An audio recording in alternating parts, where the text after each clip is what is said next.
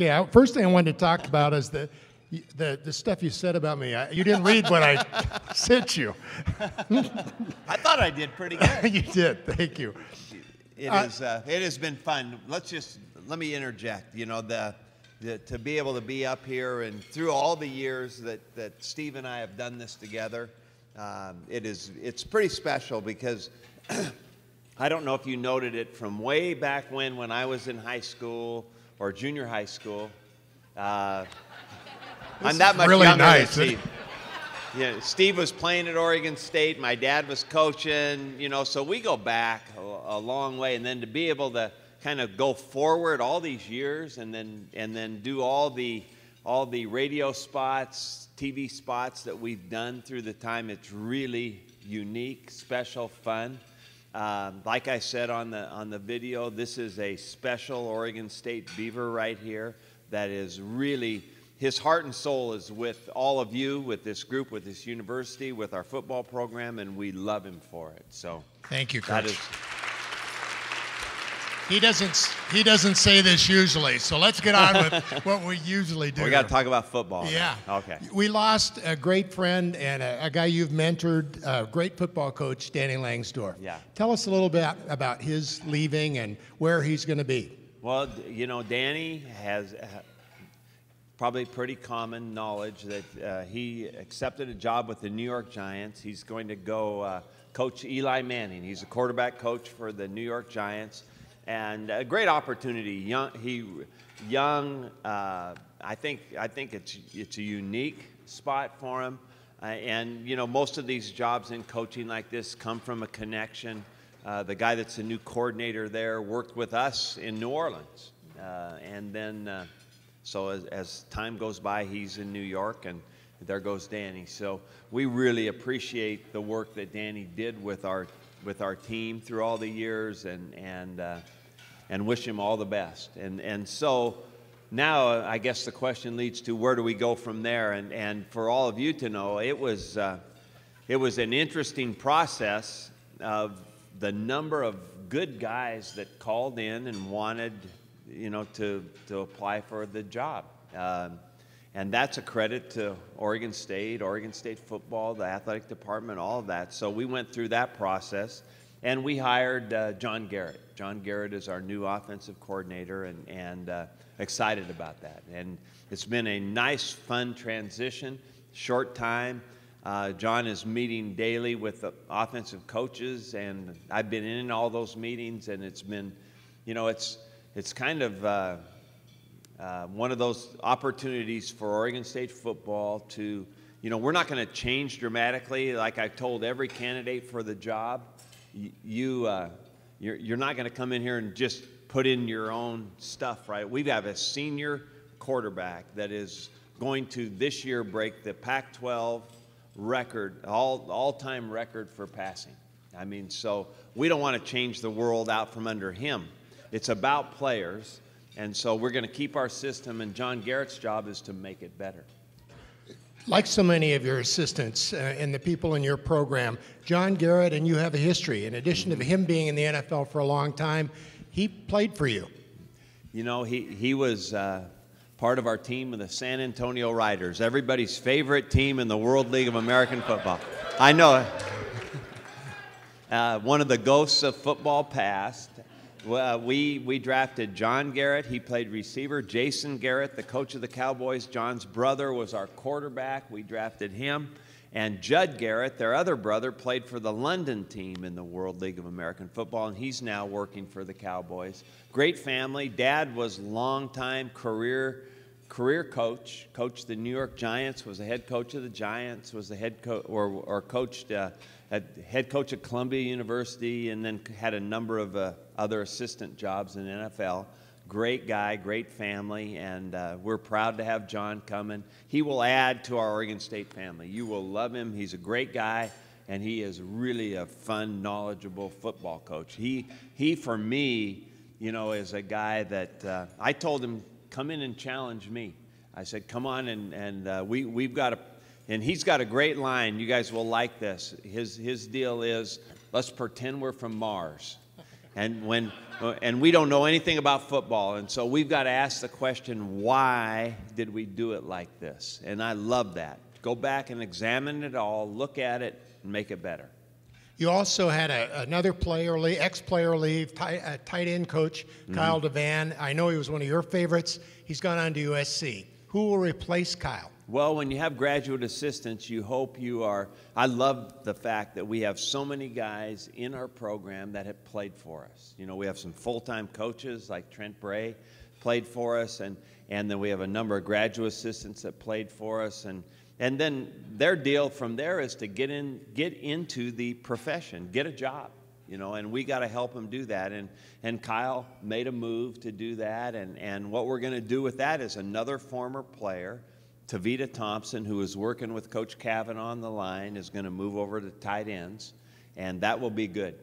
He is a sharp young guy. He will coach the tight ends. John Garrett, the new coordinator, is actually in charge of offensive coordinator, quarterbacks, and tight ends. And he has coached both of those positions in the NFL. So he has given 2 graduate assistants to help him with those positions as he coordinates the offense. So it is, I think, a real good group. Excited about the guys' opportunities that went out there, but really excited about the guys that are going to be coaching those spots.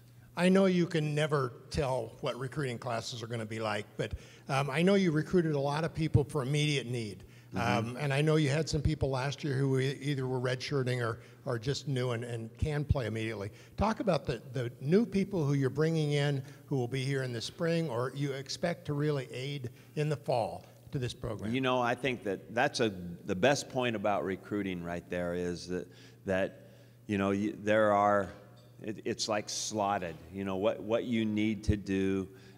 With freshmen, with high school seniors coming in most of the time, if I had my druthers, I would redshirt them all. I love the idea of development. This program is about not necessarily where you are, but where you're going to be. And our getting to develop them, teach them, grow them, work them, see where they'll be as juniors and seniors, that's what I really like. Now, in saying that, we also have some guys that will come in that will be able to help our team immediately, and we have to determine that somewhere in mid-fall camp. In the middle of August, we've got to say, Steve Preece, you can help us right now. You're gonna play. Or, you know, the other guy, you need to redshirt. This is going to be good for you to spend this year getting better, working, developing, growing, and then see who you be in the future. So, you know, do we want to trade that year for what that guy will be next year? Or even the other way I like to look at it is, who will that guy be in his 5th year? You know, because what you're trading is that first year of playing for what he might be down the road.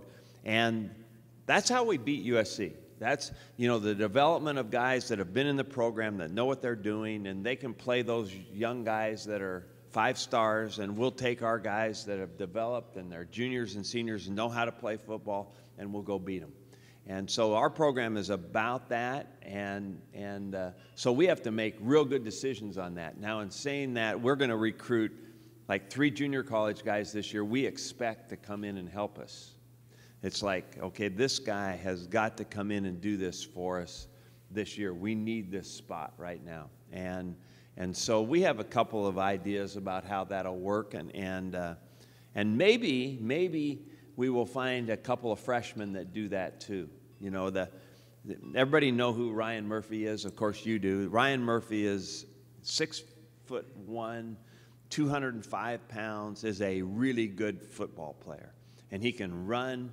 He plays safety for us. He's going to be an NFL player, and he's going to be a senior. And guys like that, around that size, I tell our coaches, go recruit 10 Ryan Murphys. You know, that would be every year, go find 10 of them, because they'll be on the kickoff team, they'll be on the punt team, they'll play safety, they'll play nickelback, they'll play in the dime defense, they'll be all over the place. You can use those guys everywhere, Steve. So, you know, there might be a guy, Ricky Luchin, freshman from San Diego, is that guy physically. Now, if he's ready to go, he'll be playing in the games. one of the success areas in the way you recruit is in projecting people. You'll take linebackers and you'll project them as defensive ends. Your coaches have been able to see those kinds of things and bring kids in. I know one of your favorite comments is we don't particularly sign 4 stars, we make them. How do you learn about those kids? You can't spend all the time in the world and see them every week. So yeah, that's tough. You want to go on tangibles, right? Everything that you can when you evaluate people is you want to go on tangible things that are important. But then it's kind of fun sometimes to look into that crystal ball. Now there was a player that you all might remember named Slade Norris. Yeah. Nobody could have this crystal ball. Nobody could do this. But Slade came to us out of Jesuit as a safety. Slade then got a little bit bigger and grew out of a safety into a linebacker. And then Slade, when he was like a sophomore, was still a scout team player, hadn't moved into playing in the games yet. And I asked him one day, Slade, put your hand down here and play defensive end. We need a scout team guy. You've got good speed. And give us a look of the opponent defense as a defensive end. So go do that. And then as time went on, like Adam Coates was playing tackle for us, and he said to me, he said, Coach, he said, Slade Norris is the toughest guy I have to block, including all the games. And so I told Joe Sayamalo, the defensive line coach, this guy's going to be a defensive end in spring practice. Well, the next 2 years, Slade Norris had 20 sacks as a defensive end and had an NFL career out of it. So how do you project that? I'll just say we were lucky because Slade comes out of Jesuit as a safety. We liked him as an athlete. He ends up moving to linebacker, moving to defensive end, and finding a career like that. Now, I would give the credit to, we have good coaches that develop players, but you have to have a work ethic and a want to if you ever get anything like that accomplished, and Slade had that. You've just told us how you're successful then, but it has to be just lucky. That's what you're saying. Well, you know what? We got lucky with a phone call from James Rogers about James Rogers, and those things are. That's why I tell the coaches, hey, I got a phone call from a friend about James Rogers in January, 3 weeks before signing date. James Rogers led to Jacquizz Rogers, 2 of the greatest players and greatest people we've had at Oregon State in our football program. And so the moral to the story is answer the phone. That's what you do. Coach, the moral here is our 5 minutes are up. Oh, yeah, so I can imagine. Hopefully we're doing this in the fall. Yes, we will be. We will. Thank you all very much.